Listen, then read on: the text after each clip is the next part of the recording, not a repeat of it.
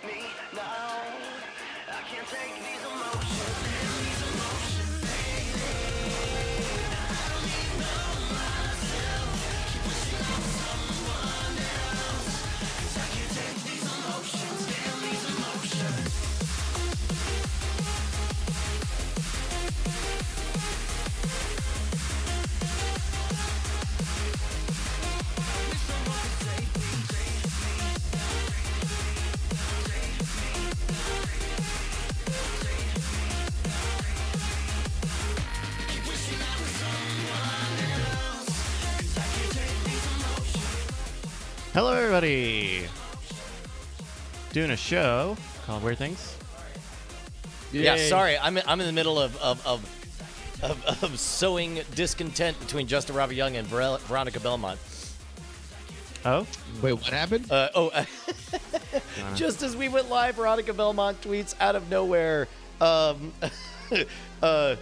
Watchmen was a perfect season of TV, and I just replied with CC : Justin Robert Young. Why are you trying to get me in fights? I'm not trying.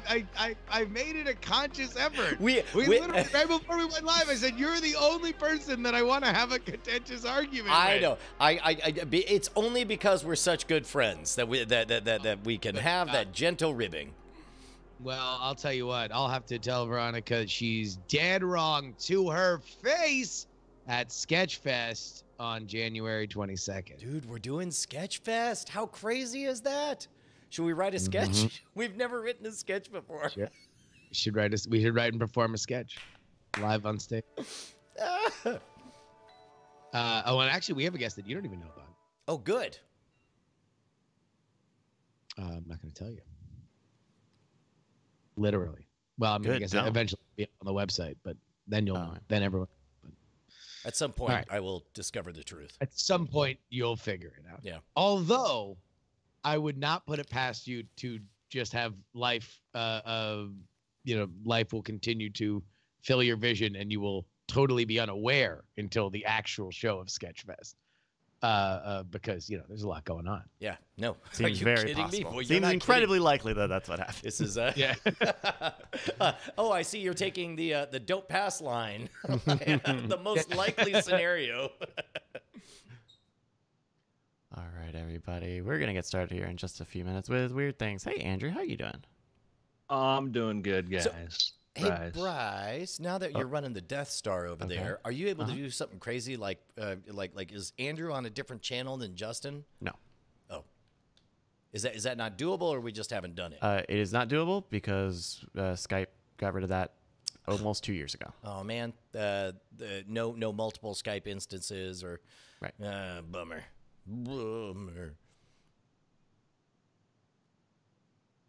All right. Yeah, that does stink. They do that. Oh well. So sorry, Andrew. I was asking how you're doing.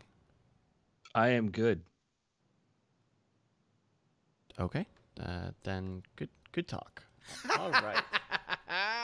I think what everybody's trying to say is I think we're all ready to go. I just want to make sure. Okay. Well, I just want to make sure we're. I'm trying to be a man of few words, not bloviate and go on and on and on. And you can just continue talking when people want me to just stop and keep it short. So I've decided from now on, henceforth, onto the future until some unknown date, I will make my sentences extremely, excruciatingly tiny, and only use the barest minimum number of words I possibly could use. So says the man who wrote a novel in a day. Yeah, that's how you write a novel in a day. It was a really, really, really dark and stormy night. The night was darker than you would expect, darker than I suspect you are capable of suspecting. How dark? Imagine the darkest night ever. Then go darker, even darker than that. All right. Bryce, letting off this creativity. Yeah, sorry, we're losing all of this wonderful prose, but we do have to get started with the show. We got to turn the channel too. Let me do that. Just let it go. Yeah, just let it go, like that song says. All right. If you guys are ready, then ready to rock. Go in whenever you're ready, Andrew. In 3, 2. Hello and welcome to the Weird Things podcast. I'm Andrew Main, joined by Brian Brushwood. Hello, beautiful people. Justin Robert Young. Yo. And Mr. Bryce Castillo. Hi, everybody. That's me. Hey, so Justin, notice you got a hat on there. I do. Yeah, I'm wearing a hat because I did not comb my hair, nor have I taken a shower. So you didn't comb your hair. Do you need a haircut? I actually do. I actually do need a haircut. Yeah. Let me ask you a question. Everybody, I hate getting haircuts. I thought about this. I had to go get a haircut, and because I'm sitting there and I can't do anything.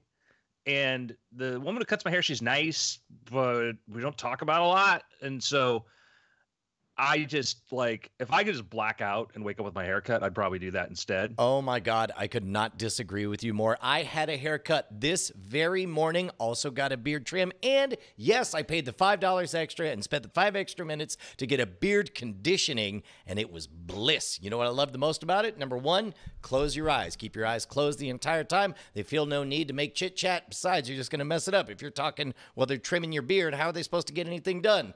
So you go into sort of like a meditation. Here's the best part. They touch your face and they touch your scalp. And I don't know if I've shared this live. There's nothing I love more than having my touch scalped or my scalp touched. Either one. Everybody remember that next time you see Brian. Yes, no, and it's one of those few moments where it's totally appropriate. And then when they condition the beard, how often do other people in your life who aren't in your immediate tribe reach forward and just mush your cheeks and just rub your face? You never get that. This is a socially appropriate moment where somebody can, so good. This is a stranger touching my cheeks. Brian. Whoa. Hold on. Andrew's bare cheeks aside, let's ask this, because I'm with Andrew here, that the biggest thing that I find awkward is not your experience, Brian. That's ideal. But being in a situation where everybody knows I'm not going to talk, you shouldn't talk, I'm just going to sit here and follow your orders until we're done with this process, I think is ideal. But what Andrew's saying, and what I would go ahead and co-sign on, is that very often you get these barbers. I don't think I've ever gotten a barber that hasn't at least tried to initiate conversation. And now you're in a situation where, do I be curt and therefore, rhetorically try to put up the stop sign that I don't want this? Or do you talk and then risk, even to your point, Brian, the fact that they're going to screw something up? Yeah. Well, so here's my question. Okay. For Justin, then, would you consider a robot barber? In a million times out of a million. I would. What if I told you there was somebody testing a robotic barber in Oakland with an email address where you can email them and say, I want to try this? Oh my God. Can I do it now? Do they have it? Can I slide into their DMs? I sent Bryce the link to this. It was on Hacker News. Somebody says, I'm building a robot barber. Oh my gosh. So we're looking at the video of this right now where we're showing that the robotic arm has like an iPhone it's using to make a 3D map of somebody's head. And then apparently some custom software or whatever is figuring out where it needs to trace and cut. This is not at all terrifying. It's cleaning up the neck. It's cleaning up the neck pretty good. Yeah, it also looks like he's about to be executed for his participation in the robotic uprising of the late 90s. It sounded great, and then when I clicked on the link to watch this, I'm like, I'm gonna take Emma, my stylist. Yeah. By the way, what happens if you move? You can't move. You can't even you sway a little bit, and you're gonna get a asymmetrical cut. In theory, straight razor, Bryce. In theory, I would assume that eventually it'll get good and precise enough that you could move as much as you want, and it'll be better than you at everything. But pro tip. If you have a pair of glasses, they don't even have to be your prescription or whatever. I happen to wear prescription lenses, and I happen to be super blind. So quick inoculating line. Before you become friends with it or whatever, just say, hey, I'm going to take off my glasses. I'm super, super blind. So I'm just going to sit here with my eyes closed if that's okay. They'll say that's okay. Last words needs to be said the entire time. No awkward anything. Just them touching your scalp, touching your face, touching the back of your neck. Do you go to one of those places where they put a massage at the end? Do they do the massage at the end? I have. The place that I currently go to. Wait, hold on. Whoa. We just watched this entire video that's up here. Bryce, can we go back to that? And the entire time I just I'm like, all right, well, it's really cool. It's got this arm here, but boy, does it go slow. It really is a real deliberate process. And it was just kind of shaving his neck, and it just barely touched the actual hair. And then he's like, well, that's it. Like in this, almost like a cartoon where he gets two like strands of haircut. It's just like, well, that'll be $1.50, Pop. Yeah. Well, there's a contact info there on the Hacker News post. If you want to look into that, Justin, if you want to consider saying, hey, because I was thinking about, here's the hardest part about I built a robotic barber is how do I test this thing? I mean, there's only one way, right? But you got to do a lot of iterations. You're going to start you mess up a few times. And you're calling up your friends hey, do you guys want to come over? No, not again. Never again. I mean, I assume you start with some chia pets, right? You grow 4 or 5 little pigs or Homer Simpsons that look like they have hair, and then you have it trim on those. Maybe homeless people. Just sit right here. Drink this. You'll be fine. I mean, we're actually moving into some uncomfortably real territory here in the city of Oakland. But I will say, I will submit myself to a robot haircut if the inventor is willing to allow me to do it. Then I will submit to a robot haircut. I will. My lifestyle affords me such that I if I have a screwed up haircut, it'll just make everybody more excited. So it's really a win-win for me. Now, it should be noted that I think this is just doing neck fuzz cuts is what the Hacker News bit says. Charging $6 open beta and charging $6 for neck fuzz cuts in Oakland. So why are you charging? What is that? First of all, I'll do that for $6. I'll do it for $5. I'll undercut them right now because that's like zip. Yeah, look, I will attach a blade to the Roomba and say, lay down on the ground and give me $5, whatever. Also, kudos in the chat to whoever just suggested Android Scissor Hands as the name for this thing. That's amazing. Yeah, no, I would get a neck fuzz cut. I mean, $6 I just kind of assume is a nominal fee, so people just aren't abusing the process. Okay, for the record, a beard trim with an actual human, full beard trim is $6. And it takes half as long, and they touch your face. A human touches your face. All right. Really great. Good God. Yeah, I don't know. I mean, yes, you're not there so you can get the best neck fuzz cut. You're there so you could be a part of this robotics moment in history. Well, I think when they mixed that with like the Flowbee, remember that? Yeah. It sucks as it cuts. Yeah. For those you don't know. Did you guys know a bit of magic legend here that I think is public knowledge? Do you know who is a tremendous? You know what magician loved his Flowbee? Are you smirking because you know and it's not supposed to be public knowledge, Andrew? I mean, I can imagine one or of the only people I know that would do that who would admit to it. Probably one of a duo. Close, I guess, kind of a duo. They both came from the same state. The legend I heard is that one Lance Burton, award-winning magician. Oh yeah. I heard that too. Yeah. He loved his Flowbee, and he definitely does have the right cut for it. Yeah. Yeah, Lance is a super cool guy. If anybody could pull off a Flowbee haircut, it would be Lance Burton. Heck yeah, I mean, dude. Yeah, it did. It was science fiction. Now it's science fact. Yeah, I mean, he might be currently pulling off a Flowbee haircut for all we know. Yeah. That was an idea ahead of its time. But that's the thing. Think about this in space travel. If you're going to spend 6 months on a spaceship, we're all gonna have to get Flowbee haircuts.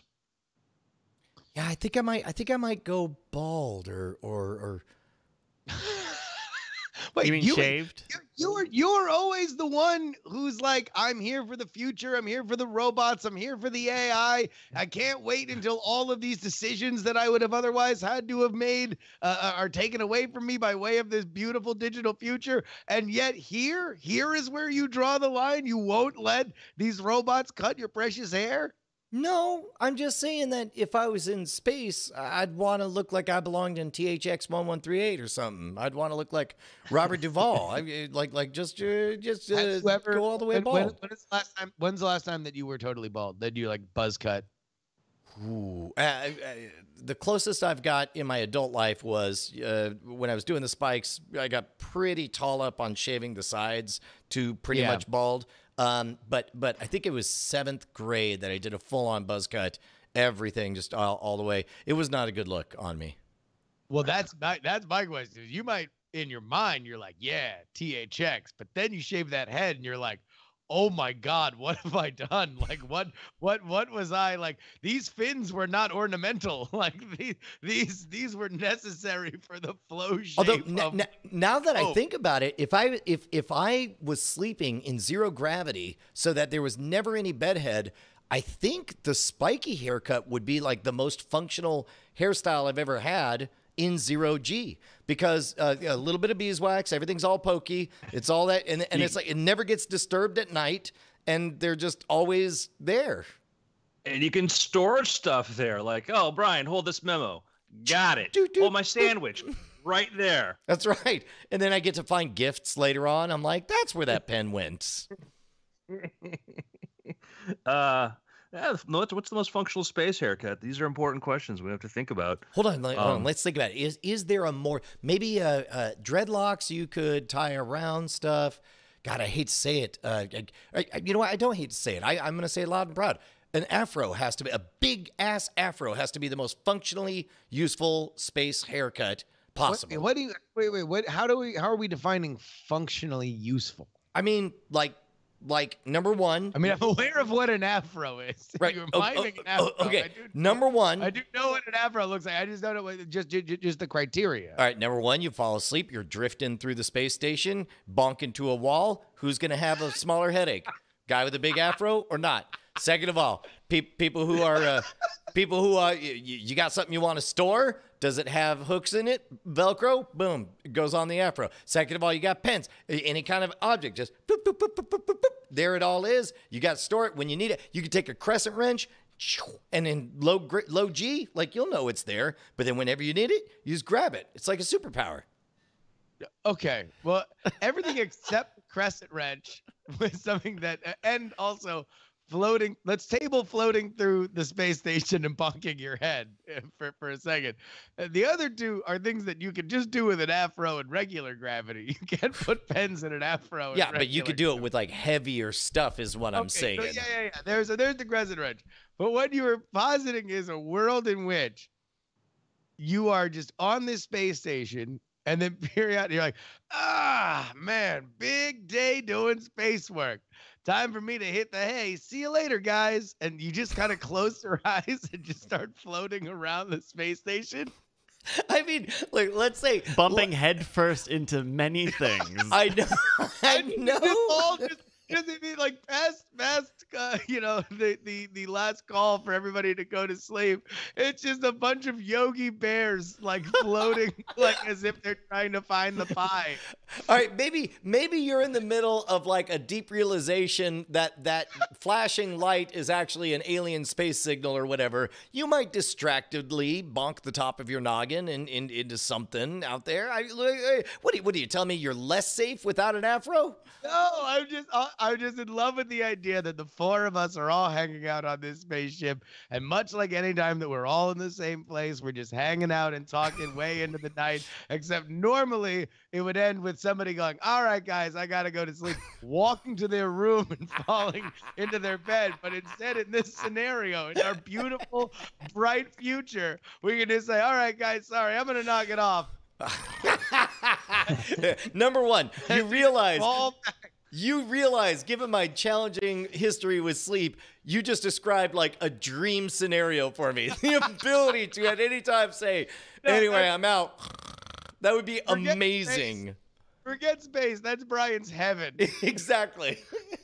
So, you bring up some interesting points here. One is I'd hate to be the guy that's told them, sorry, you can't go to space. You just can't grow an afro. We're sorry. It's a requirement. We can fix a heart. We can fix lungs. Can't fix that. Show up the next day with a beautiful perm. Yeah. Sorry. Doesn't count. The other thing is just the thought of a drool guard in space. Or when you sleep. You're talking about like somebody who's watching you and just punches you every time you start to drool? Just something to keep your, it's like, it's for some reason when you sleep in the daytime and the mouth is like, and you drool on the pillow. That's going to be gross in space. So I think we're going to have to think about like, do you have like a drool mask? No, a little robot. The same robot that during the day trims my neck fuzz. At night, it has just a little washcloth that just like just pats it out as soon as like I'm drooling a little bit. Dead Palmers pointed out in the chat room who would be the perfect astronaut under this situation. Bob Ross. Yeah, dang right. He's like, there's no holes in the space station, just happy accidents. We're dying, Bob. We're dying. It's like, well, you can't die if you didn't live. Let's be thankful for that gift. How about that?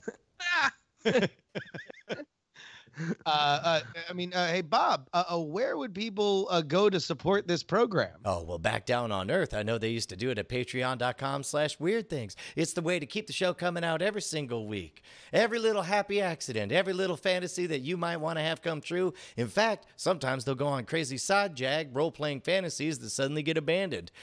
But you can make it all possible if you go to patreon.com/weirdthings. Now, if you'll excuse me, I'm going to use just a little bit of titanium white to cover up the hole in this space station, saving all our lives. Of course. Patreon.com/weirdthings. Yes. Thanks so much. That which there's enthusiasm for, do not get abandoned. That is the motto. So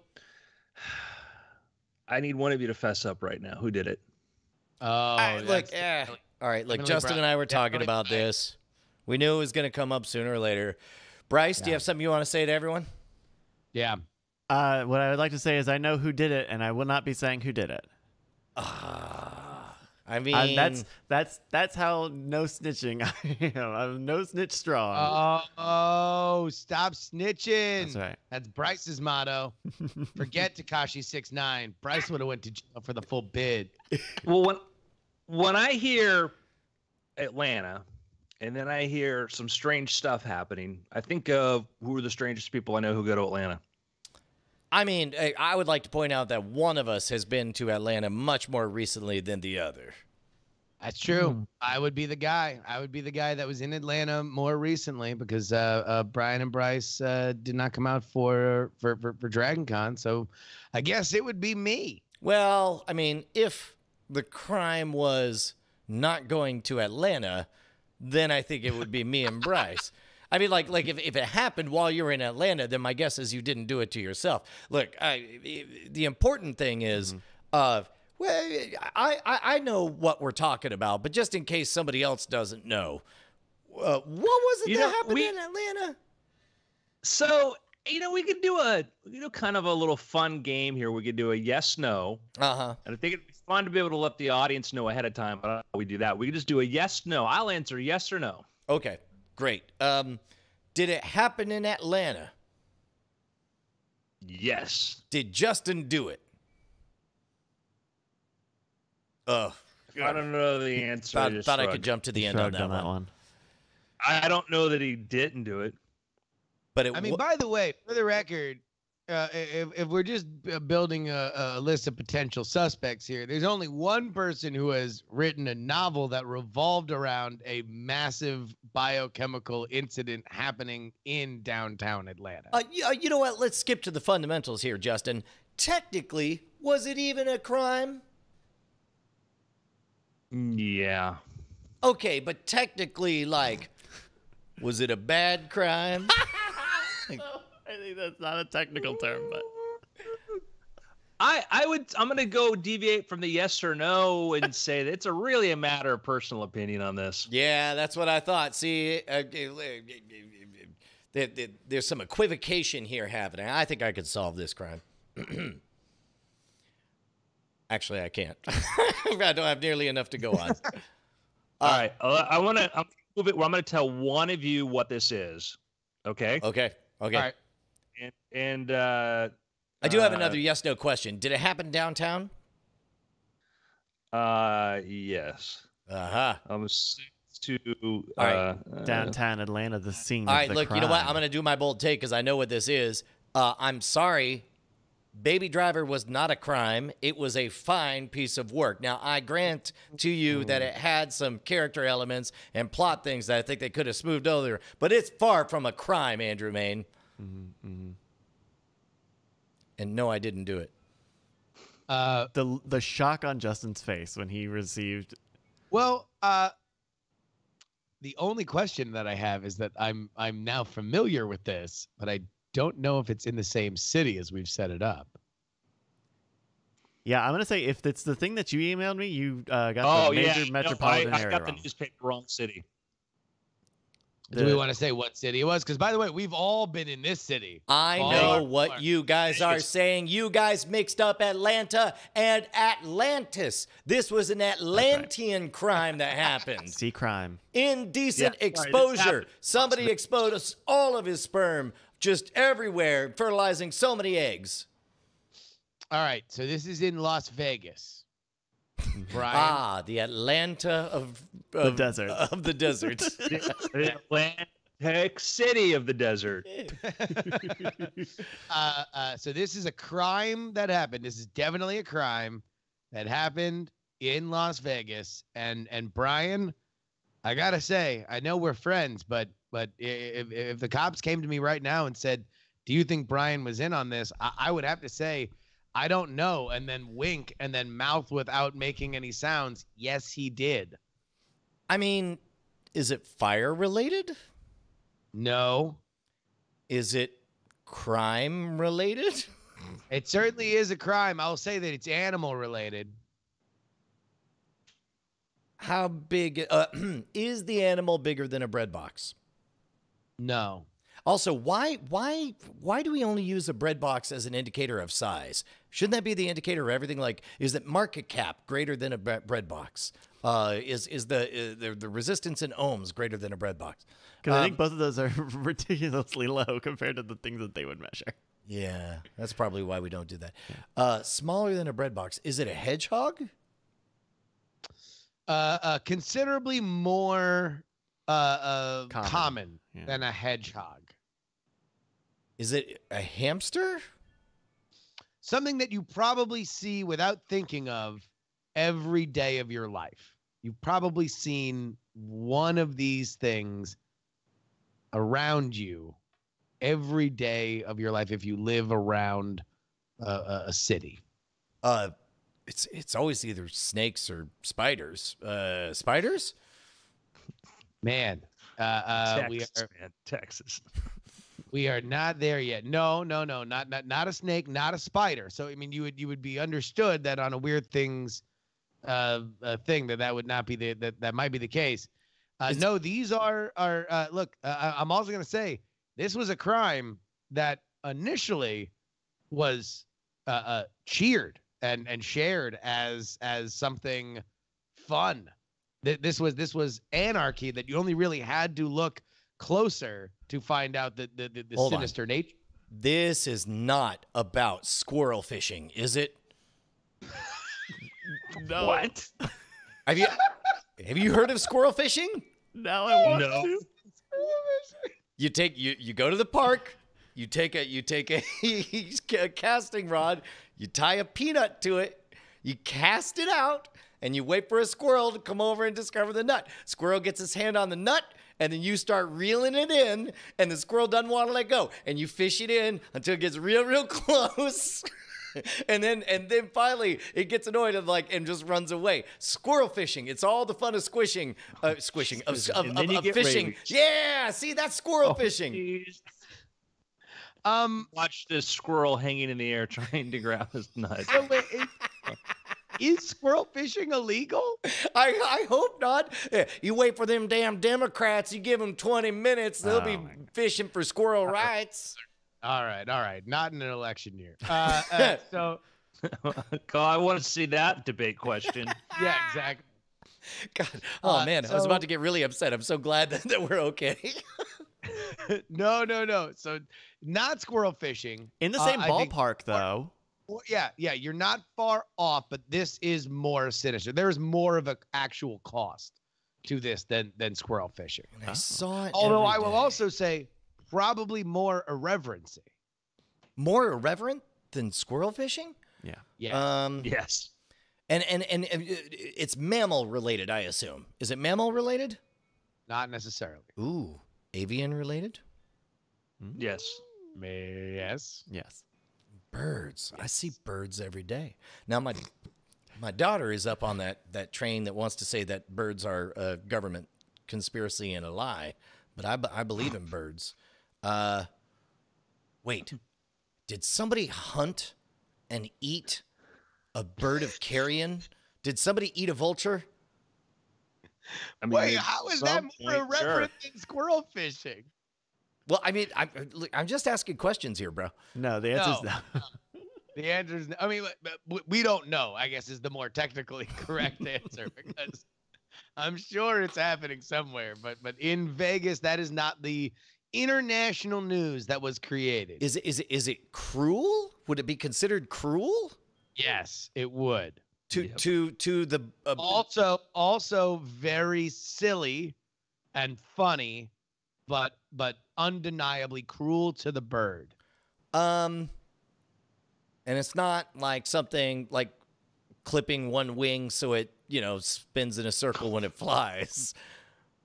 No, and you want to know what? I think we're going to cut off that line of speculation there, because I think we are not going to do ourselves any favor if the new game is Brian guesses wildly about how to torture birds in the most fun way possible. So what do you say we just go to the actual story? All right, yeah, so show the photo, Bryce. do you want the photo? Because we have a clip also. Oh, sure. Go to the clip. It's the reaction to the photo. Well, how about we show the first frame of the video?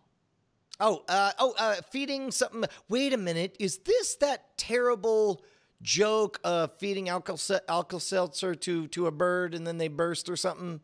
No, keep another eye. Yeah, Wait, look at that bird. Wait, he put a hat on a bird? He put multiple hats? They're wearing little pink 10-gallon hats. Oh, that's amazing. Oh, no. You are telling me this is a crime to put a jaunty red hat on a bird? It is when you're gluing the hats to the birds' heads. Oh, I didn't know that part. When you are permanently, you're going to do damage to the birds' heads when those hats are removed. Yes, that is animal cruelty. Bryce, was it before your time that we talked about the amazingly trained goldfish thing in China? Maybe. It doesn't ring a bell. Yeah, that was a similar case of something that looked adorable. Maybe do a quick search for incredibly trained goldfish, because that had an extra layer of, in order to even accuse someone of a crime, you had to sort of break kayfabe in the magic world.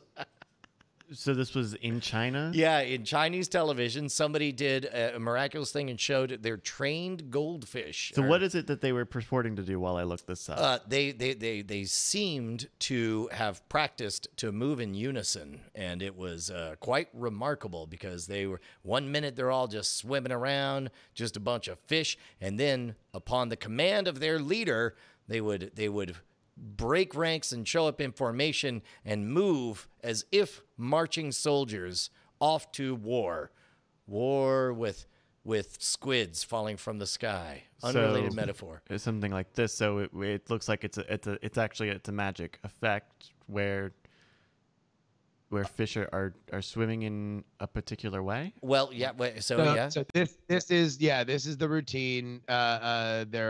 Fish magically leap from a picture to an actual tank, and then all of a sudden, they're swimming like synchronized swimmers. Yeah. Isn't that impressive? Anything wrong with this that you could detect? Well, it doesn't seem like they have quite enough water, and also it doesn't seem like they would be able to be trained in this way. Well, do you not believe in miracles, Bryce? We understand that you're here on special dispensation as an inspector general of animal troubles from the United States. Sure. We only have the footage to work with. Do you have a proposal? Well, I hate to go so rote with this idea, but is it magnets? Ding ding! Oh my God! They made the fish swallow magnets. Little cowboy hat on that guy. He solved it. Yeah. No!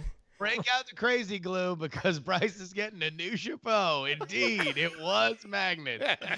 Oh, that's horrible! You're like, oh, that's and it's like, and then you're like, oh wait, oh geez, that's Basically, the secret behind every animal show you've ever seen, too, is cruelty. Yeah.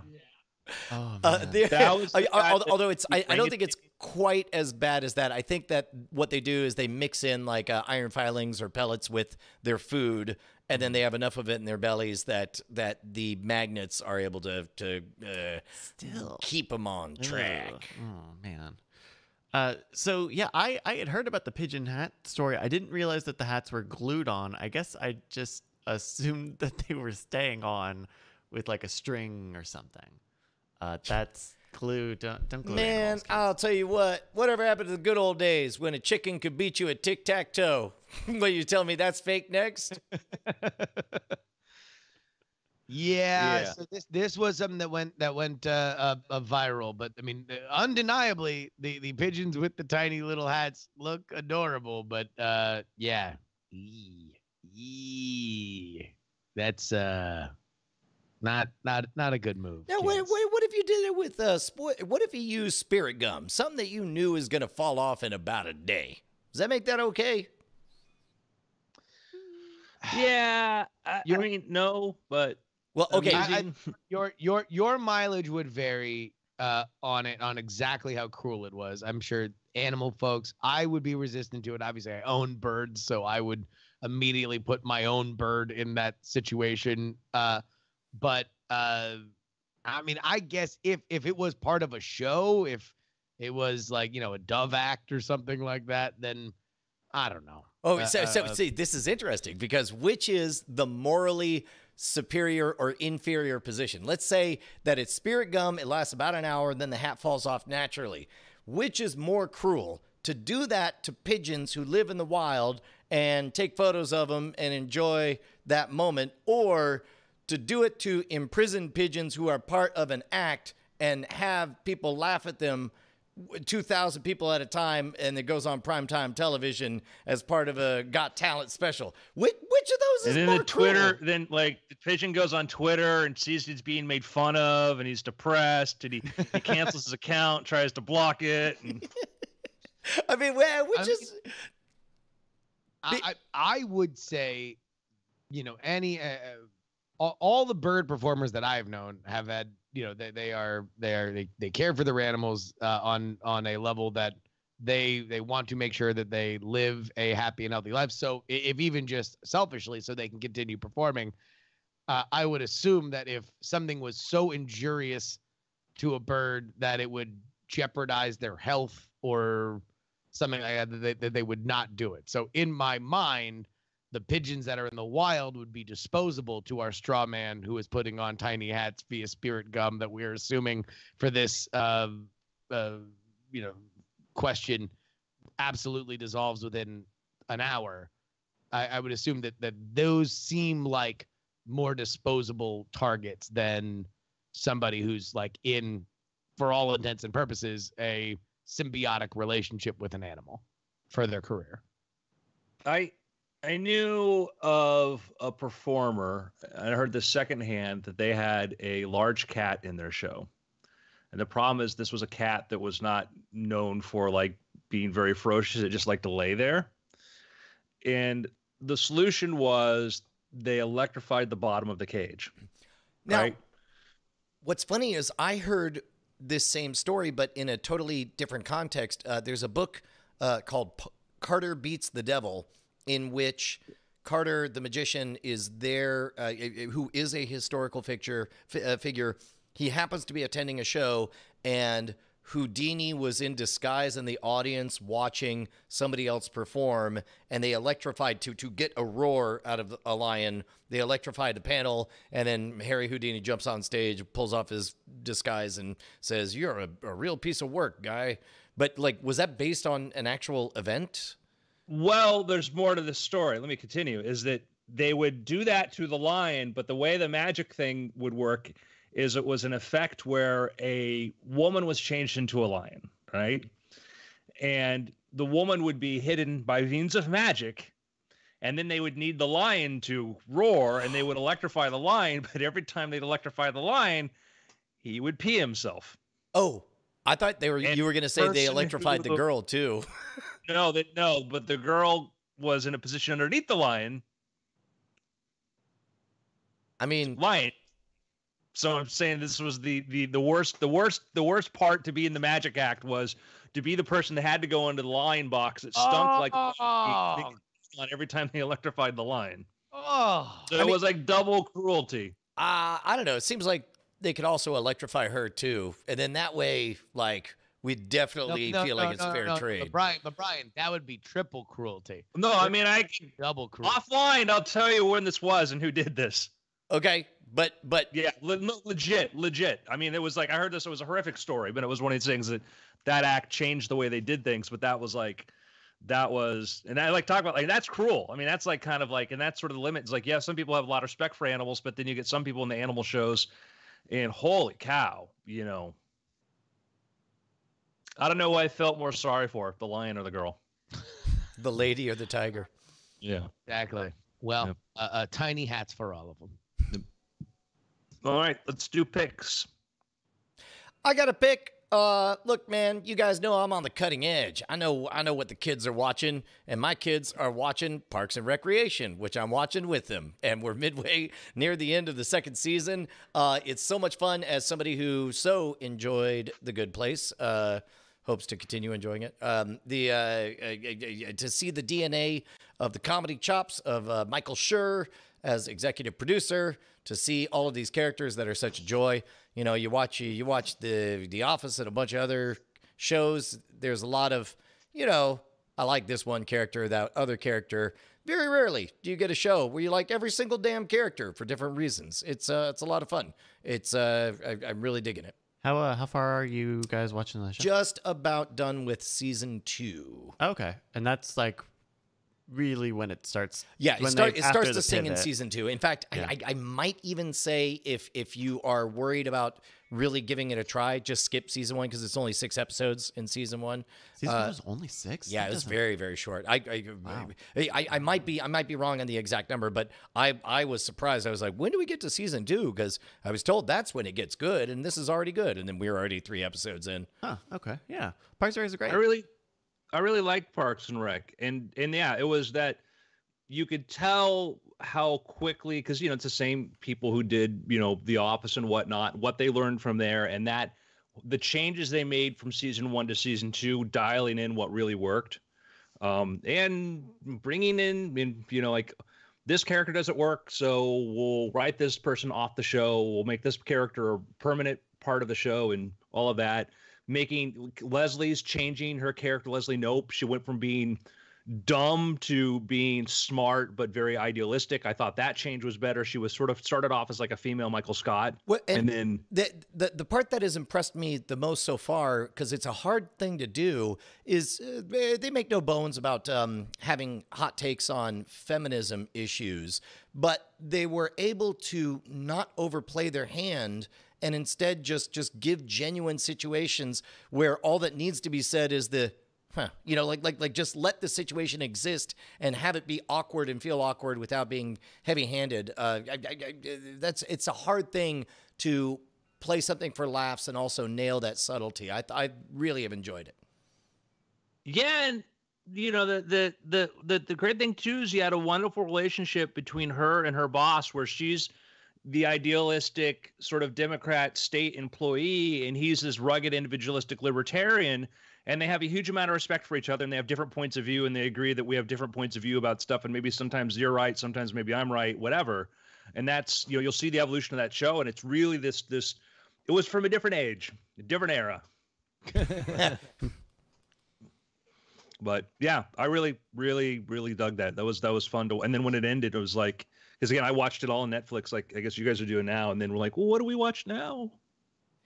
You know what is fun is using that as an anchor to introduce my children to a bunch of other different works, like maybe because we're watching it as a family, and maybe Bonnie has to go tuck a kid into bed, so I'll take that moment to jump over to Flight of the Conchords and show the first time I ever saw Aziz Ansari in the racist episode with Brett and Jermaine, and it's what an amazing cast of characters, and it's fun to trace out that web network of where everybody has came from and where they went to afterwards. Mm-hmm. Cool. Hey, I got a pick.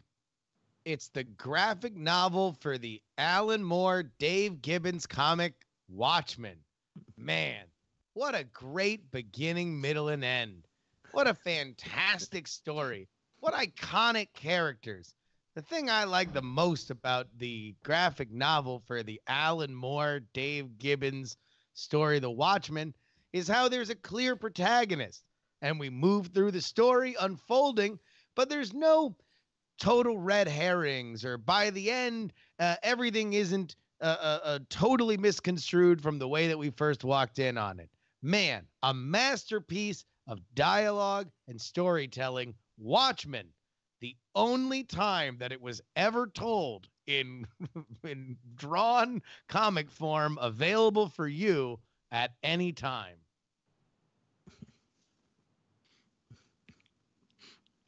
Bryce? There we go. Okay. I've got a pick. So I I wanted some apps. I'm looking for some new apps on my phone, and I saw a recommendation for this one. It's a to-do app called Streaks, and it's nice because it's all about like daily tasks. So if you say, hey, I want to walk certain X amount of steps every day, it has the Apple Health integration. So, your phone being a pedometer, it automatically will keep track of that stuff. If you want to say, hey, I need to water my plants every day, then you have a thing for that. It'll do negative tasks. So you will build a streak on that task so long as you don't do it. So like the example that they have there is like smoke. You would undo it on a day that you smoke. I think it's really well made. It is a paid app. It's like $4 or $5. But what you get in it is a lot of really cool stuff. You can have timer-based apps, so basically like Pomodoro apps. So I've got one that's like, hey, on the day that I do editing, do X amount of 25-minute segments, and I can just hit the button, and it acts like a makeshift Pomodoro technique. And it has like a lot of integration. So a bunch of Apple Health integration steps, workout time, calories, specific types of workouts.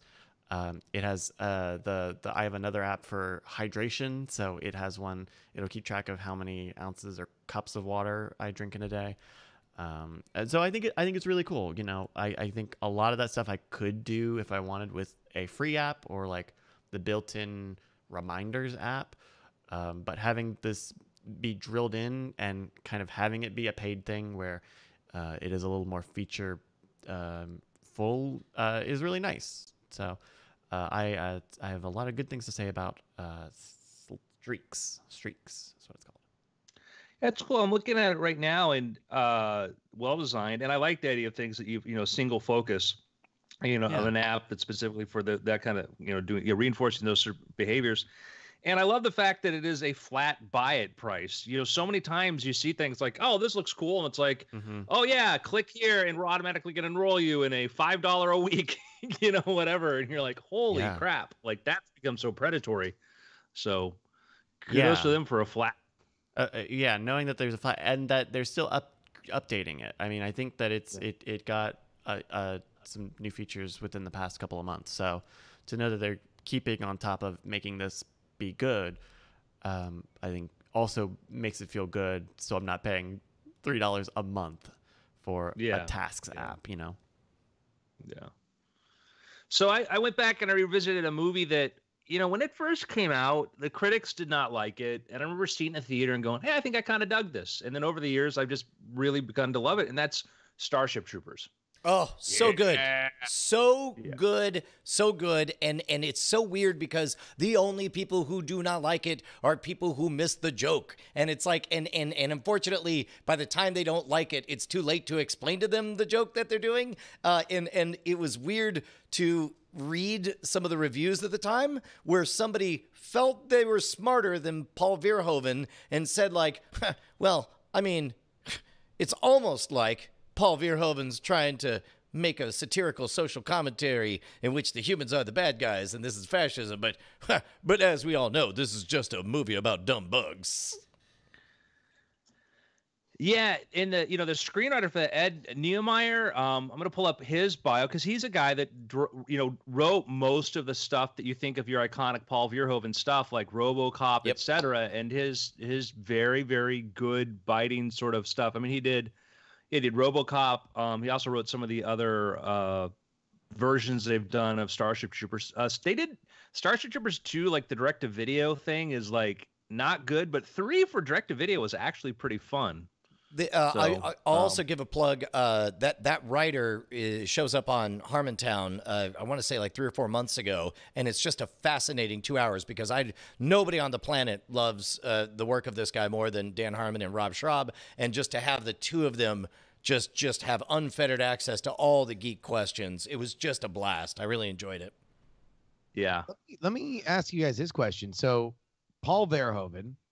87, he does RoboCop. 90, he does Total Recall. 92, he does Basic Instinct. 95, it's Showgirls. And I don't know if like that was still at a point where Hollywood was very much dominated by 2 or 3 media outlets. We're easily 10 years before social media functionally kind of mattering in terms of reputation. But I kind of feel like post that, Starship Troopers and Black Book, if you've never seen Black Book, it came out in 2006, but it's really smart and good. It's a Holocaust movie, but it's awesome. I kind of feel like he has, in our modern sensibilities, like is just kind of a slept on director, which I don't think would have been thought of when you have, RoboCop, Total Recall, and Basic Instinct as a streak of films that you directed. Yeah. It's always kind of wondering what's going on behind the scenes too. But yeah, he certainly he had a great sensibility, So, like I said, Starship Troopers, just a fun movie. Like you get the joke, it's really fun. And I was looking at like that was for, when they first started using CGI, and it still looks like CGI, but it was really one of those movies. It's like would not have been possible to have done that in that way any time before then, where you have thousands of bugs attacking, etc. And kind of sort of was a gateway to all of a sudden a bunch of overly done CGI movies, but just a fun sort of take on things. So that's my pick, and guess we just say it's been weird.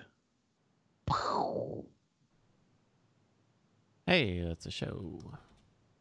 Hey, there was no Good Place episode this past week, was there? Right. It is not coming back until 2020. Great. Okay. All right. So for Cord Killers, if I've seen cordkillers.com, we actually put it in the if anybody's listening and wants to know, we also put it in the show notes for both shows, what we will be watching the upcoming week. But yeah, so Mr. Robot, Watchmen, Rick and Morty. Yeah. Mandalorian. Yeah. Was there Mandalorian? I didn't know. There was a Mandalorian. Yeah, there's Mandalorian. There's going to be one on Wednesday. There's going to be one on Wednesday. Oh. Yep. Weird. Weirdalorian. Weird. Despite the fact that the CGI budget or CGI execution on the last Mandalorian, woof. I did not mind that episode, and I would have greatly liked it a lot more if it didn't have the episode that came before it. I would have enjoyed if it had just gone right from him leaving the pastoral, the pastoral planes that could be his future that won't be fulfilled, going back to a dangerous old life that he'd left behind. Did we show? We'll talk about it later. But man, oh man, subtlety, not the strong point of this episode. You're like, hey man, we're getting a team together. It's Bill Burr, the devil, a vampire, and an insect. I wonder if we're all on the up and up or not. Yeah. You think he'd be smarter about his team ups? Or like 2 in a row where like, well, this couldn't possibly go south. Wah, wah. Sorry, go ahead. Oh, yeah, I just real quick. We showed the behind the scenes tech of what they do with the big, huge video walls, right? Yeah. I don't think I've not seen it. We've talked about it though. We talked about it. I could not find it because I think that they are kind of clamping down on some of that stuff. Oh no, I'll show you. I'll look right now. You have a link. That would be great. Go ahead. Yeah. Justin, I'm sorry, you were saying? I mean, the reason why I think it was annoying that the episode that came before was there before this episode, because I agree with you, Brian, when Dracula and the Wolfman and Hitler and your mom's creepy boyfriend like all show up and they're your team, then obviously you as a viewer are like, okay, well, this is obviously going to be an awful situation. But the fact that he was hiding the kid the entire time, like, lets you know from the perspective of the Mandalorian that, like, okay, he doesn't trust them. He literally is like, this is a desperate move because he absolutely needs money. he probably is assuming that he's going to have to kill all these people because they're going to try and turn on him. So he's it heightens our understanding of this reality, which is kind of destroyed by the episode before when he mindlessly just leaves the kid behind and goes on this team up adventure with this guy who's very obviously going to betray him, where it's like, oh, okay. So in the lineage of the story, he's just kind of an idiot who keeps teaming up with random people who keeps putting the kid into jeopardy. Whereas, like, I think this episode handled it so much better if there hadn't been this thing previous. Man, what a bummer. I had totally forgotten about the episode between the Seven Samurai episode and this one, and now I have to upgrade the Seven Samurai episode in my canon because I forgot. Oh, come on, Mandalorian, you can do it. Stick the landing. Yeah, Andrew and I were talking. I think the biggest thing that's missing from the show is just the end goal. Like the part of the problem is that we keep getting these bottle episodes, but we don't know.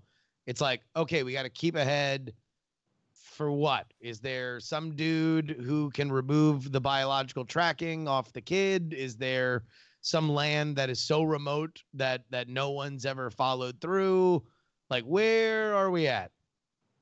Yeah, I also think that I think like, I'm glad the show exists, but someone needs to be saying no to certain things. Like, so this is what we're looking at right here is technology that Unreal Engines 4 tech built into these video walls, these high density displays. And so what they do is you put your actor in front of there and it provides lighting all around them. So instead of using a green screen, you shoot against them and you slightly defocus the background. And Mandalorian uses this a lot to do it. And it's cool. And if you need to go do a green screen, you can flip a switch and it'll make a green screen appear behind the person.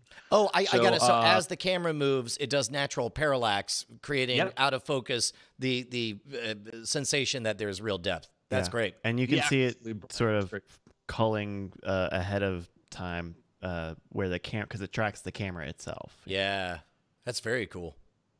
Yeah.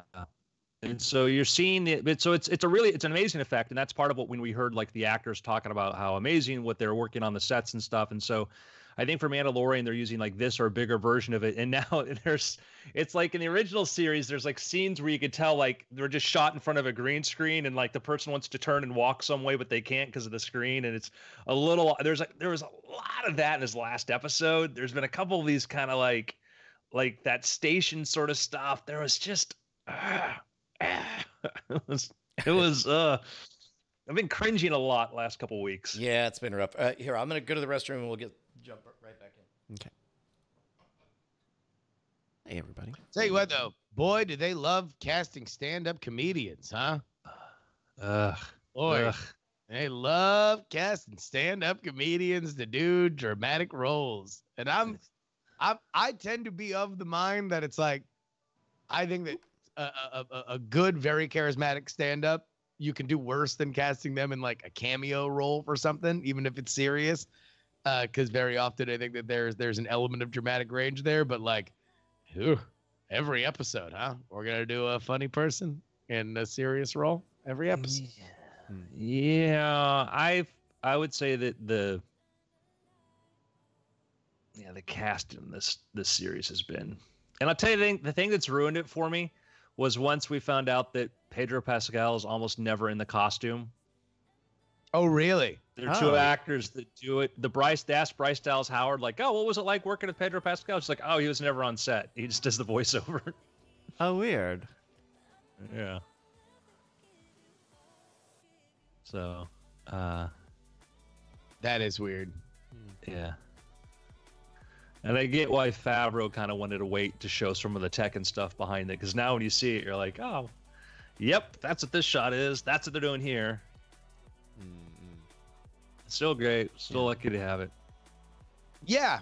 I mean, I for what that kind of story is, I like the last episode. There were, some things that I probably could have, done a little bit more or less of, but so far the only one that I've been like out and out just annoyed with was the Tatooine episode. I've been like, just like, all right, that's just bad. Yeah, some of the stuff just like some of it's like the pacing and part of it is the scripts. Like I feel like they needed another pass with a twist, a thing where it's not so linear. Or well, I mean, they had like the reversals were twists, but they're like those were just broadcast from the beginning, so you're waiting for the. But we're lucky to have it. I'm just gonna keep saying that we're lucky to have it. We are lucky to have it. That's true. Richard Ayoade is the insectoid robot. I liked it. He was fine, and it kind of looked like him, strangely enough. How many more episodes are they doing of the Mandalorian? 2 more. Yeah. Oh wow. Okay. Get it all. Well, out I know. before Yeah, Christmas. because they're avoiding a head-to-head with Rise of Skywalker, right? That's why it's coming out early this week. Thanks. That makes sense.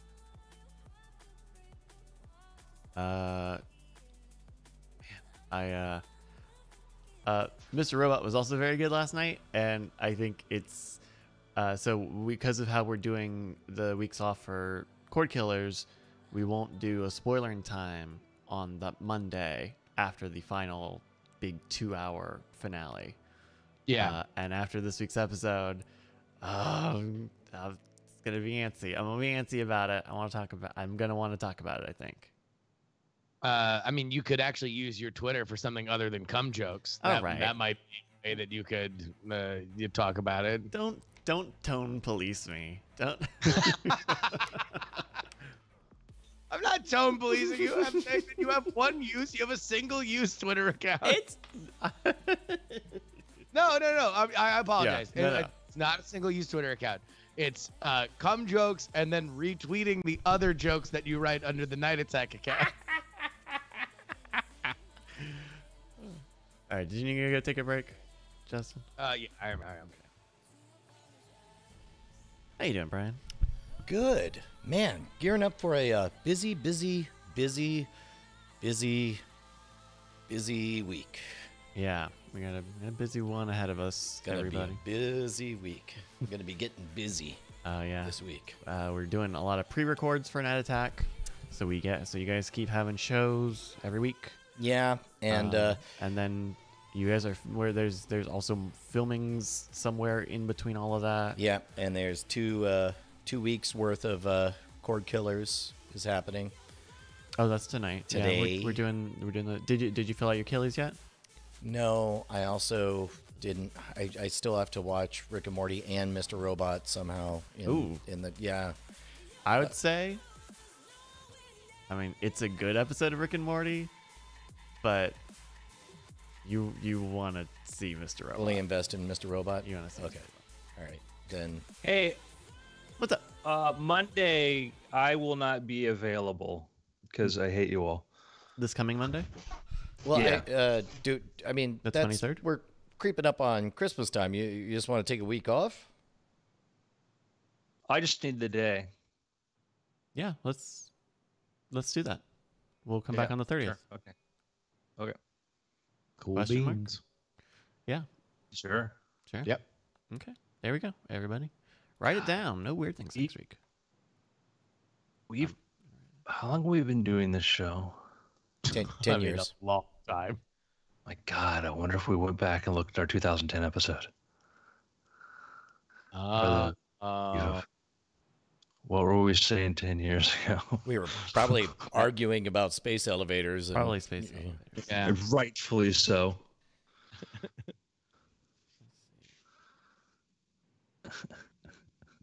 We go back. Wow, let's yeah. see. Wow. So Weird Things dates back. The website has archives going back to April 2008, but Those are stories, right? there's also stories in here. Yeah. So if we go, Talk about the Ansari X Prize in there. That's crazy. there's some on 2010. That's May 2008. March 2009. Do we have anything? Maybe check out December 2009, and then we would know where we're at Jump to 2009. 10 years ago. Sure. There was Christmas week, Attack of the Sexy Clones. That sounds like us. Some stories, lots of stories. Here. December 1st, so there was 2-3 weeks between episodes there. Oh, wow. That was I still remember that episode. Dark Territory / White Meat. Yeah, that was one where Brian wanted to live a nude apocalyptic life and then was forced to make difficult questions or answer difficult questions on eating his own family for survival. That doesn't sound like our show. As it turns out, that was also the routine. That bit's a decade old.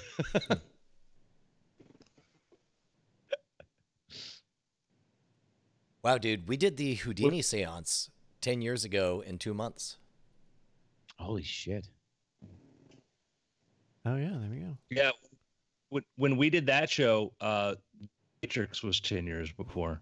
I mean, I always compare to movies. I don't know why, but I think about like what seemed really old, you know?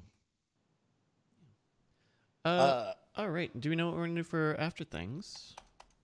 Did we do a check-in on the launch of Justin's podcast last week? Yeah, last week. Yeah. Do you want to talk about shutting down the store for the week? Yeah, that feels a little bit self-promoty, especially since there's not much of the story there outside of, we want to make sure we get everything right. And I mean, yeah, spoiler alert, that's not the busiest time of the world, and we would rather just do nothing during that time and dedicate ourselves fully to getting stuff right. I think we'll get to,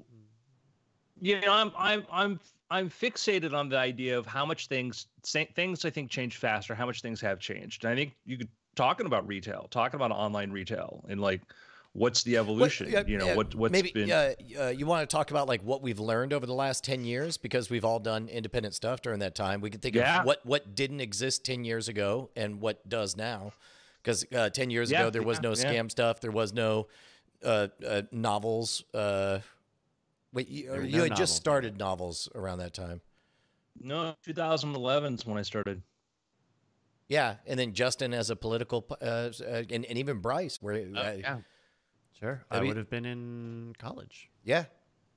Let's do a 10-year retrospective. All right. Well, if you guys are good to go. Yep. All right. Andrew, take it away in 3, 2. Hello and welcome to After Things, our special Before Things episode. I'm Andrew Main, joined by Justin Robert Young. Well, hello, friends.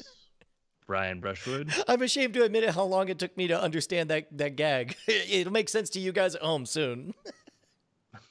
Mr. Bryce Castillo. I think I get it, but I'm like a switchboard operator. I'm trying to connect A to B. If I could guess, the subject of today's episode is where were we 10 years ago? Because just before we went live with this episode, we were talking about the fact that the podcast is just barely over 10 years old. As a matter of fact, 10 years and month and a half ago, we did the live Houdini seance, which by the way, nailed it. Totally contacted Houdini. Just write that check out to weirdthings.gov. It was a lot has changed over the last 10 years of us doing this. A lot of things we learned as independent entrepreneurs that we thought it would be fun to sort of break down and deconstruct. Yeah. So I figure we could dive into each one of us. We want to share with something like what's changed considerably. And I'll start off and say that like 10 years ago, a good part of my income was made through like magic videos and books and stuff. And I watched as YouTube grew and other distribution platforms grew. I knew that was going to reach its expiration date. I knew that digital content paying for digital content like that was going to reach an end. That wasn't going to be the way it was going to continue in the future. And you've seen that now where your bigger magic creators or magic presenters, people like Brian and stuff, were people who built up channels in those methods and means. And so I certainly saw the writing on the wall 10 years ago, like, oh, I'm not going to be able to do what I've been doing before. And everything has its run. And I was very lucky to be part of a really good run of that. And that's when I started thinking about what was going to be next. And that ended up being books. And, I've talked a lot about this with friends about how I got into writing books as an indie and then a published author, but I started in 2011, and that role doesn't exist anymore. And, my biggest thing I'd say now is that, how much the algorithm matters, not in the whole like Google searchable sort of thing, but as far as how recommendations are made towards other people. How do you get other people to recommend you to whatnot? In particular with books, it's really about the Amazon algorithm. And, I don't know. I certainly think that YouTube has its version, and Brian could speak about that, how recommendation works there. But word of mouth is really important on some platforms. Algorithms are more important on other ones. And the ones that I'm in when it comes to publishing, I think that the word of mouth is absolutely critical, but it is the algorithm that really is going to make the biggest difference. Yeah. So 10 years ago, low crawling. So 10 years ago, there was no Andrew Mayne, the novelist. And now here we are with a multiple award-winning best-selling novelist, Andrew Mayne. 10 years ago, Justin, there was political guru, pundit, commentator extraordinaire, historian, Justin Robert Young? Indeed there was, and he operated exclusively in Andrew Mayne's car, where we would just talk about politics to and from the Arby's. So yeah, no, I mean, for Andrew, this is an unbroken decade of me having constant political opinions, but it certainly took half that intervening time before I started recording it and putting it out to others. And the other half of it was me telling story ideas to Justin, that it's just like, just write it, for Christ, just write it. And that was the car ride to be politics. Like, oh, I have an idea for this. Da da da da da da. Yeah, I mean, that was, I mean, if we really want to be honest, especially for me, the beginning of the decade was still working with Andrew and us having a million different ideas, trying a billion different things, and some of them being more successful than others. But the biggest thing that changed was me obviously leaving Florida, coming out to California, focusing more on the podcast stuff, and that is now the career. And to be totally honest, what the lessons that were learned at the beginning of the decade, which at times could be hard because there were projects for which we put everything that we could, in terms of emotions and work ethic and stuff like that wound up falling through for one reason or another, either because of stuff that we did or stuff that was out of our hands. And then realizing that, that's the actual life of a creator. The actual life of a creator is watching 98% of the really rad ideas you have, totally fall apart. And then the other parts are understanding what success is. Yeah, Jesus. Now we're going back to 10 years ago. This was the first episode I ever did of what is now Jury Daily. But it was just a live stream out of my room in Margate, Florida, where I had set up this little set. And that wound up begetting politics. And now that is the primary, that is the biggest podcasting thing that I make money on is PX3. Where were you, Bryce, 10 years ago? 10 years ago, that would be 2009, I would have been in my second year. Would it have been my second year? At VCU. Like going to college, not teaching college. No, not teaching. Though I did in my, I don't know if it was my junior year or my senior year, I did do a few like one-off, like lecture-y type teaching things. So like, because I did a lot of sound stuff in college, and so I would teach people how to use Ableton, and because nobody else knew how to use it, but a lot of people wanted to use it because it was very music focused. So that would have been before I had even started my first podcast. That would have been around the time that I was finding the NSFW show. And so it wouldn't be, I think, until 2011. I think it would have been 2011 or 2012 that I started my first podcast, which was a 4-night-a-week live streamed on Justin.tv and then put out on a podcast feed.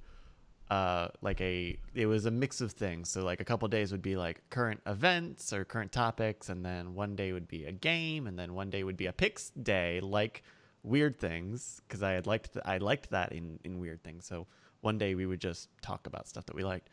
And I did that for about 9 months. When did you do the Kickstarter for your first album? That was right before I moved out here. That would have been about 5 years ago. And that was actually my second album. It was my first one that I've majorly published, or I guess majorly self-published. But yeah, it was a Kickstarter at the time. So yeah, that's 5 years ago, because that was right before I got here. And it's funny, my brother, this is nothing, but my brother's first kid was born. I remember it. The night that she was born was the night I finally got the artwork back from the artist who made the cover design for the album. And so she is basically as old as that Kickstarter campaign is now. Oh, wow. Yeah. But yeah, and in terms of like how stuff has changed, like streaming has changed a lot. Live streaming has changed. Recording technologies have changed. Like I remember having to set up on I had this big like 18-inch laptop to set up the stream, and I would have to there's a program called Virtual Audio Cable, which I think is still around, that you would say, okay, plug this thing into this thing, and I would have to run it. I'd have to have like 12 different instances running at the same time, because I needed to run everything different places. But you also couldn't like set up an automation, so you'd have to like every time spend an hour setting up all of the different things and making sure they were right. By the way, I love the fact that what you're describing is the difficulties of making sure a bunch of virtual devices get along, while in the background of your shot is a big, fat, gigantic physical example of taking that to the next level. Yeah, I mean, that's in fact, thinking about it, I think we can actually expand some of that stuff using very similarly Virtual Audio Cable. So like in some ways, some of that stuff hasn't changed too much, but we've seen that stuff grow out more, right? The need for virtual audio stuff. I mean, Voicemeeter, which is something that we use as a component of our setup here, is like a big thing in terms of like streaming. People streaming stuff is a big thing. Games, podcasts, music, arts, whatever. That's a big thing. There are more services than ever. I mean, every week there's some story about some service making these deals with these content creators to keep them exclusive to their platforms. And I think maybe the household nameness of them will probably continue to go down and down. It will be more and more people who not everyone will know, but I think you'll probably see more deals like that and more content deals. Sorry, you're talking about content deals that are tied to specific platforms? Yeah, like Twitch or Mixer, right? I mean, Ninja famously a few months ago got signed to Mixer. There was a thing this past week of a bunch of other big name streamers sticking to Twitch, announcing staying on Twitch.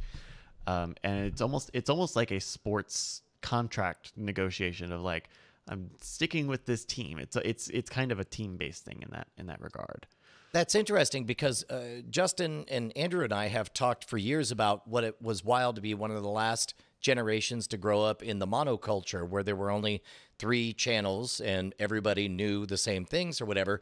And I think right under our noses over the last 10 years, we saw a brief moment of, and maybe YouTube will pull it off and continue to be a monoculture, but kind of YouTube was a monoculture, and now, through threats of Twitch and spins off and all that stuff, I wonder if we're going to see more splintering.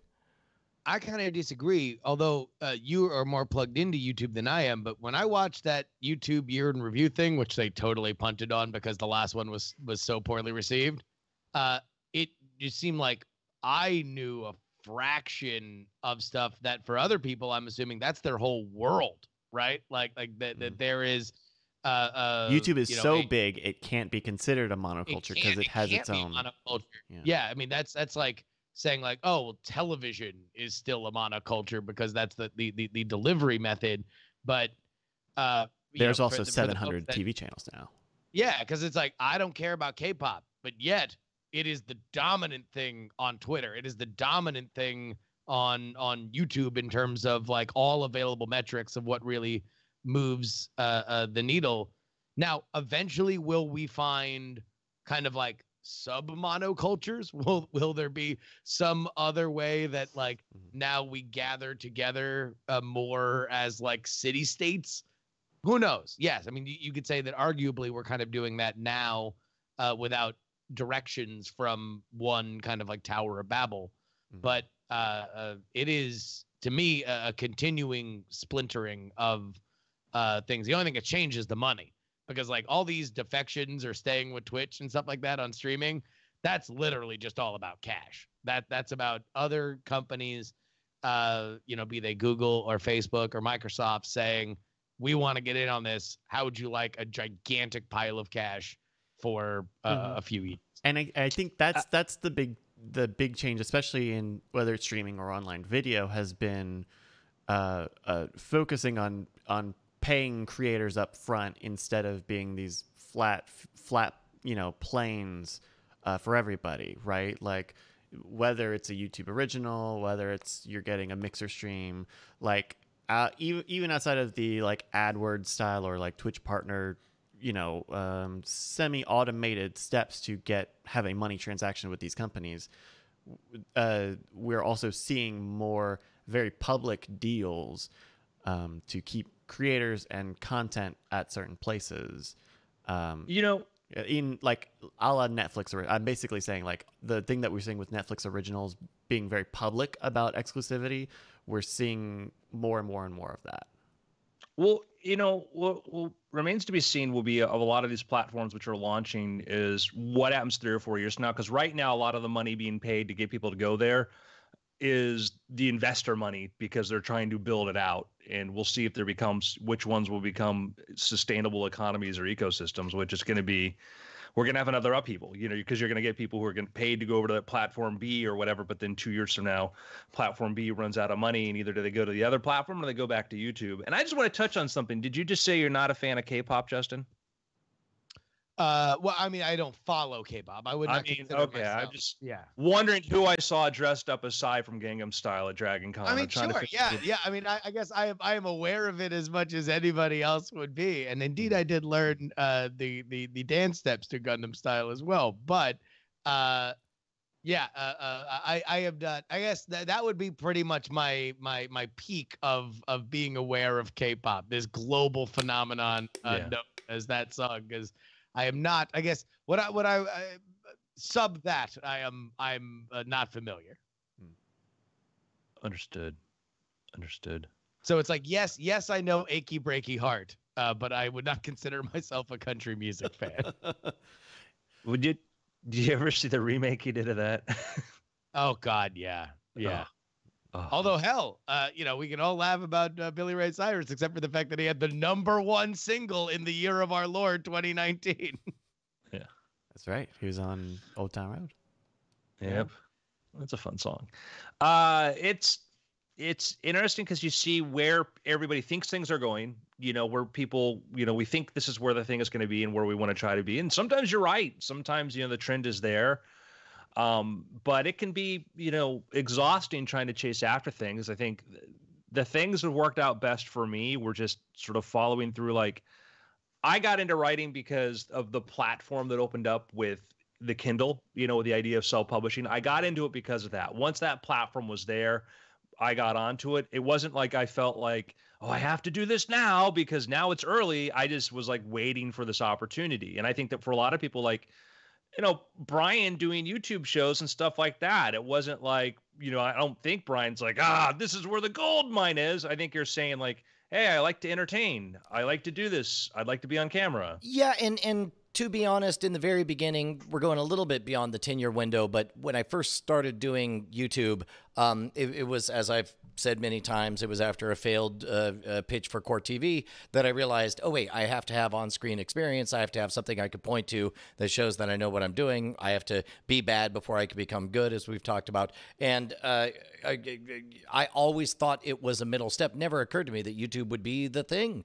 And YouTube wasn't the thing at first, right? I mean, for Scam School, at least months. Oh yeah, no. For quite a while, there was that hot minute that Revision 3 thought they were competing with YouTube, and why would we host our stuff on that platform? And of course, they became an MCN, and a lot of other stuff changed over the years.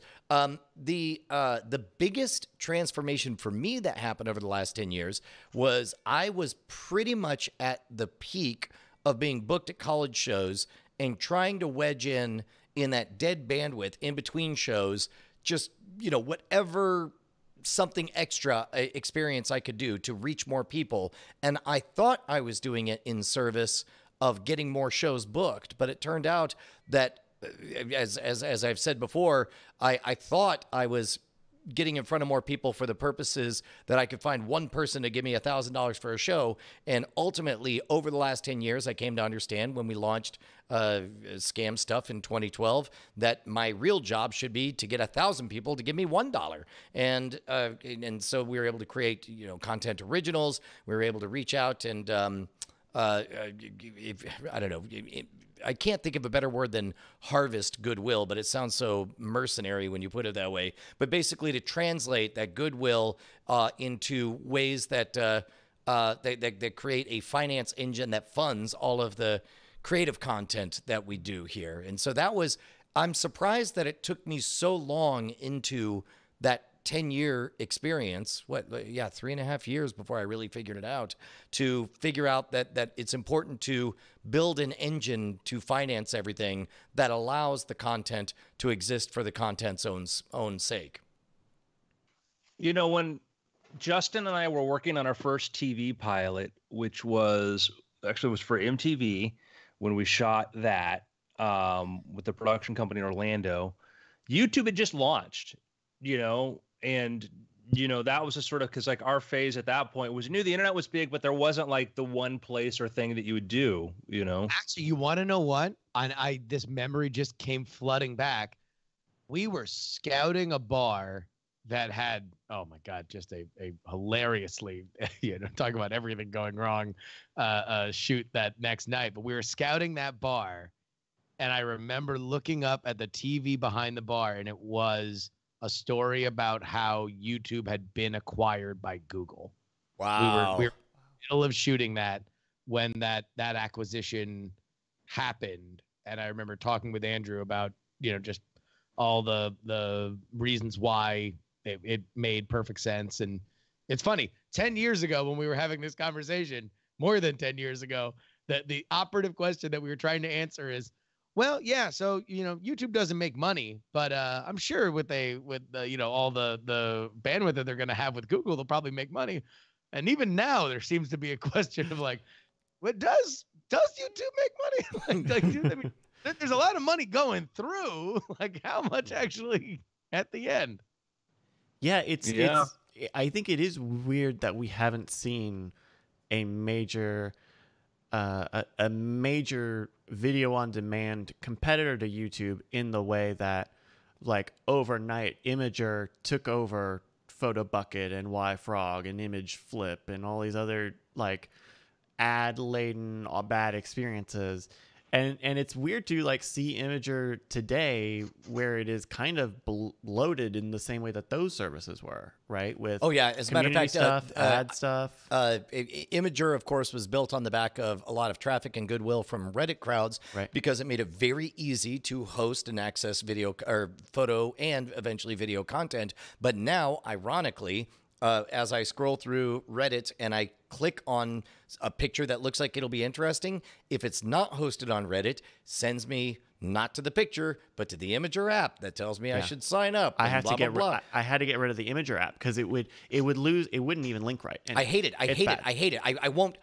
Whatever that is, I'm like, I'm sure it's a fine photo, whatever that was, and then I leave. It's splintered from Reddit in that way, right? All the community, like Imgur has its own upvoting system. It has. I mean, people will just go to the Imgur app, and that's their Reddit basically.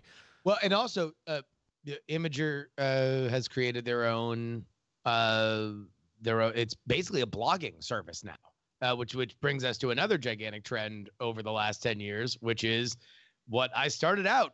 The beginning of this decade as a blogger. You know, that's how I spent most of my day. Most of my day was figuring out exactly what I was going to be writing about, either with magic or with weird things, and that kind of went away. I mean, the idea of, blogging has changed so much. And the biggest thing was we saw the absolute peak and then the slow destruction of the blog networks. What back in the aughts were thought to be like, well, like these names, they seem stupid now, but, plus 30 years, they're going to be as revered as the New York Times or maybe even the New York Post or something like that with a little bit more of an irreverent tone. But man, a lot of these are gone, and many of them have been subsumed into other companies.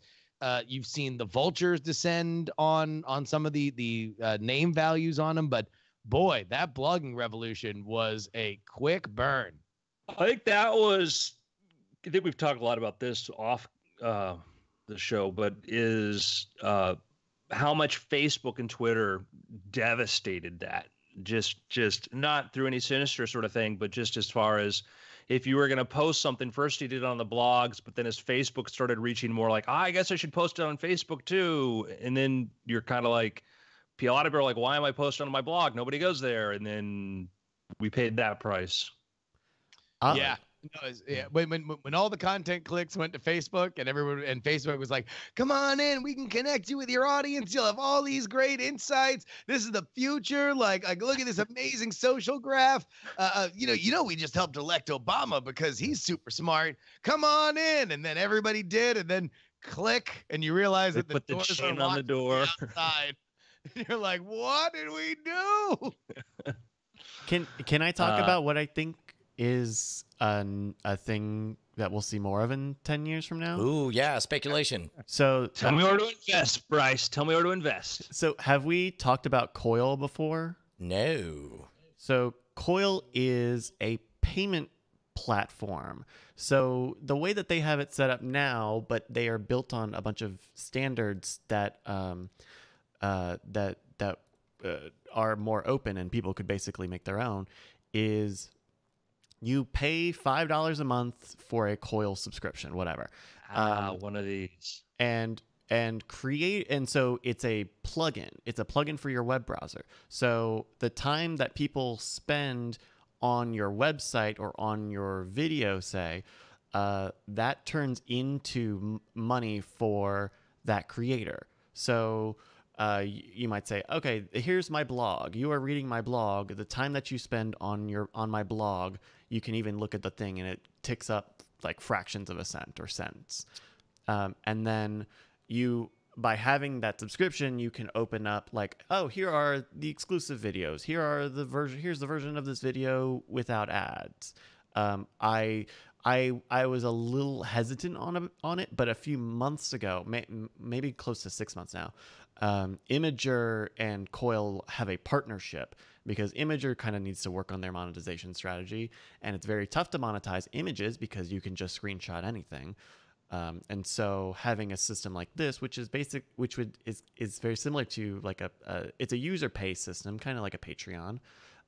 If it's based on how much time you spend on an app, I think that there's something here. It sounds like a proto version of what I've wanted desperately, which is basically cable for news sites, where it's like, don't make me sign up for each of your individual newspapers and magazines and all that stuff. Just let me get charged micropayments for however much I eat of whatever it is you have, right. and no pop-ups, none of that stuff. And so my understanding, so the web monetization as part of this is the name of the spec that they use. And I think it's open enough that people, if you wanted to, you could go and build your own version of this. But this is already hooked into, there's a blockchain element so that payment processes and small payments make sense without a million processing fees. But I think it's really interesting, especially as we keep getting further and further into a space where people don't want to see ads. They would rather support a thing, or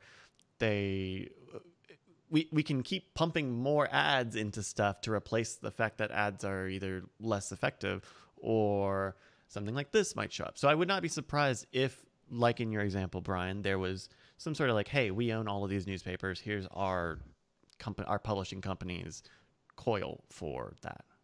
Well, here's the problem, is that nobody wants to undercut how they're making money now. And right now, the newspaper industry, which, I mean, for people who are purveyors of the first draft of history, boy, are they bad at understanding their own history and how terrible they are with technological evolutions, because they can only see 6 inches in front of their face. And that's been the case for the past 3 decades. I'd be shocked if they did this. Brian's dream of the like, hey, just pay this one thing and maybe we can all share from it, is right now remote until newspaper clicks die down, which is being driven by one very controversial vertical right now. Eventually that will calm down and you will see the natural trend lines of these things kind of, I think, revert back to the mean a little bit. And at that point, maybe this is a situation where you're like, okay, if I'm spending time on this, then I'm paying money into it. But the problem that newspapers are facing is similar to what we were talking about earlier with Facebook. They're always fighting the last war. And the last war for them was, we gave up everything to Facebook. We took their stupid money so we could build little mini sites on there. We fed them all of our users. We gave them all of our content. We counted on them for clicks, and all they did was alter the deal and tell us, pray we don't alter it any further. Yeah. And so now, not only did they alter the deal, they sent us a bill for it. We were like, great. Oh, yeah. Oh, you're gonna cry a little bit, but yeah. And so now they are, and I'm specifically talking about the vanguard of this movement, which is the New York Times and the Washington Post. They won't give up their direct relationship with users for anybody. Mm-hmm. They will not. They are, because that's the lesson that they learned, is never trust anybody, especially anybody from Silicon Valley. Never trust them. They're only gonna get us into this thing, and they're gonna make us dependent on them, and then they're gonna make it more costly, which is why even somebody like Apple, which had under Steve Jobs the reputation of being able to bring together the big deal because they have a certain brand, they're going to make sure that the money's right. The New York Times and Washington Post didn't want to do it. And now Apple News, their subscription service, the Apple subscription service, is kind of DOA because of it. Yeah. I think I'm excited whenever somebody wants to try something like Coil, and there's a few other sites that are trying to come up with monetization schemes, and I want us to keep coming up with ideas, people to keep doing that. But every time I see one of these, though, you look at it like, okay, how will people game this system? Because the hardest problem of doing any kind of commerce on the internet is fraud, and that's why PayPal got an early start and spent a tremendous amount of startup capital preventing fraud in order to get where they are. Google, what they have to do to avoid click fraud. Remember, click fraud was such a huge thing, and it was just an arms race. And so, you see a site like this where it's like, people figured out how to game Spotify with like fake album names and stuff like that. And that's the thing that, whenever I talk to people who are working on stuff like this, is like, what are you going to do for fraud? Because that's what kills these systems where, you have sincere content creators and somebody else figures out like, oh, time on the site, great. I can do this. I can develop a little, JavaScript pop-up that sits up behind the browser and it's going to stay there for longer. And you get all these sort of things, which they're not reasons to not do it, but you want to know that they're paying the right attention and not just hand waving away, the fraud aspect. Yeah, I would. Mm-hmm. What's that? There are definitely problems to a time spent as a metric for value, because that that values long or lower quality content that you can pump out much more of, versus if you have a good 10-minute read, once a month, like. Absolutely, like this is, but I think something like this, I wouldn't be surprised to see, like with the Wall Street Journal or the Washington Post, like the Washington Post and the New York Times, like you mentioned, Justin, like that's because those are kind of monolithic, structures. Where I think if you had someone who was like a local newspaper, and all of the local newspapers are owned by one company, maybe they have something like this where there's a semi-network element. I think that there's a room for something like this. Now, Andrew's point is, I think the operative phrase here, because anything that is created on the internet that is working as seamless as possible is at tremendous risk for a constantly increasing, like a machine learning threatened fraud. As far as newspapers go, look, the one thing I would say is if the phrase in the next 10 years, newspapers will ... and what follows that is make a smart forward-thinking financial decision, then reconsider what you're about to say, because that will definitely never happen. Yeah, I think there's room for this. I'm always looking to see when I to these places, like who's on your fraud team. Do you have a fraud team yet? If you have a fraud team, I'll take you more seriously because you understand really what the game of e-commerce is about. And I want to see more of this. But nothing could work. It'd be like if Google or Amazon was able to do micropayments. If they set up a micropayments thing that said, listen, you can't take these things out. You have to wait 2 months to take these things out because of fraud or whatever. But if it was a brand like Amazon or even Apple or Google, and they did micropayments to be able to pay 2 or 3 cents at a time, would be wonderful. It could change the shape of the internet. Well, and keep in mind, we're seeing proto versions of that with like the way payments are done on YouTube Premium, where no, these people are not watching ads, but there's sort of they are watching this much of your show. In an alternate reality where they were watching ads, you would be making about this much money. Let us write you a check for that. So really, basically, if there sort of were two internets, one with ads, one with everybody having their premium service. Now imagine somebody works out agreements for the universal payment service that aggregates all of their shares of the ads or the premiums, whichever lifestyle consumers wants to live as they randomly encounter your stuff. I mean, I'm on the one hand, I want this to happen. On the other hand, it sounds like an awful lot like the Pollyanna ideas that we heard back in the 90s, and that makes me not very optimistic. Because all of those people, everyone... Oh, no, go ahead, Andrew. I make a good portion of my income from that model, actually. A good portion of my income comes from Kindle Unlimited. And the way Kindle Unlimited works is you pay X amount of dollars a month, and then I get paid per page read. And because Amazon has such a tight lockdown on their ecosystem of the Kindles, and they've had instances of fraud, but they've worked against it. You basically, for every page read in the Kindle Unlimited system, I get paid a tiny little fraction of X amount of money that goes into every month. They say there's $20 million in the Kindle Unlimited fund, and however many pages you get, it's going to get a percentage of that. It's hard for Amazon to be able to monitor that and prevent fraud and stuff. But as far as I know, they do a pretty good job, and I make good money from that. So I've seen in that system, like that's what I do for publishing but it's all through Kindle. It goes through that world. And if somebody wanted to make an external version of that, fraud. But yeah, I mean, Brian, I think, we've seen it work in small systems there. If we can figure out how to make it work outside. Mm-hmm. Yeah. Hey, I'm about to run out of time. Do we want to jump into picks? Oh, just let me clarify. Just the credit, the 2.57, 2.5%, whatever credit card fee for micropayments. That's exactly the problem. That's why we don't do 3 cents transactions. PayPal had built in a microtransaction structure within there in the early versions of it, which would bypass all that. But that went away, sort of. But yes, that's the problem. Same with Patreon. Sorry. We were able to get a bunch of patrons to pledge just a penny an episode in the early days, and then they yanked on that. Yeah. Man, my pick is we just finished for the second time The Righteous Mind by Jonathan Haidt. Highly recommended. Everybody should read it. You're a good person if you've read it.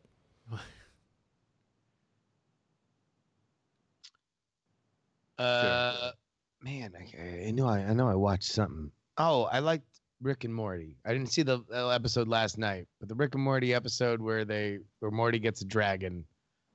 There's just some funny stuff, man. These episodes, I just like laughing at them. This week's Rick and Morty was good. I won't say too much about it, but it was it kind of feels like they're kind of doing genres this season. So I think they take another genre.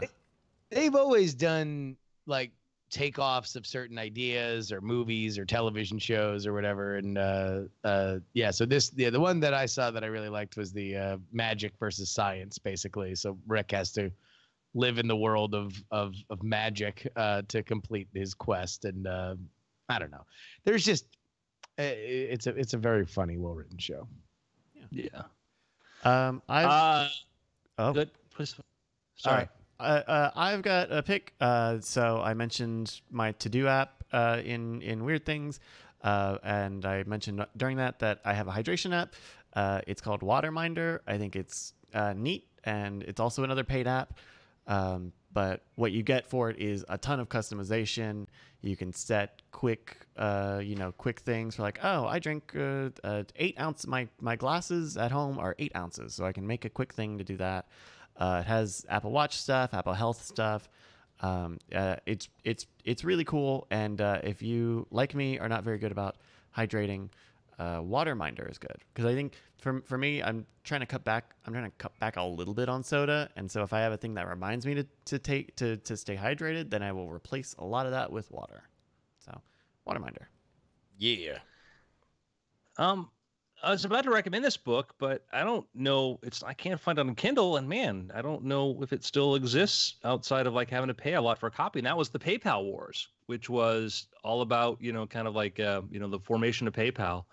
But if you can't do that, the Elon Musk biography, spend some time going over that. But just the early days of that e-commerce stuff is just fascinating. Of just how much, PayPal realized, oh man, to do this, we'll have to become a bank. I'm like, all right, we'll become a bank. And how do you do that? And, granted, the 90s were crazy times where a lot of things were possible, but it's just very interesting because the commerce side of things is what made the internet really work. And it's the thing we struggle with today, but it's a thing that we tend to sort of not want to pay attention to. So. Well, everybody, it's been before. Now it's after.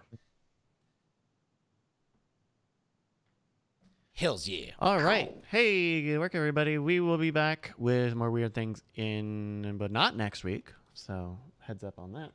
But we'll have Cord Killers coming up in a few hours. With the Killies also. So kind of a long. Yeah, it's gonna be a long one. We'll probably go short on Cord Killers a little bit. Yeah, I got a lot of to-dos to do. Yeah. Justin, any more streams today, tomorrow? No, I mean tomorrow I'm off to see you guys, and we're gonna try and bank out all the episodes for Night Attack over the next few days. So right. We'll be cooking on that, and then I'm bouncing all over the place. Yeah, hell yeah. And roll. Andrew, doing any? Well, if Justin's not, maybe I'll use the airwaves since finally he's freeing them up. Alrighty, well. We'll see you guys soon here for more stuff today, tomorrow, and forever. Bye. Bye.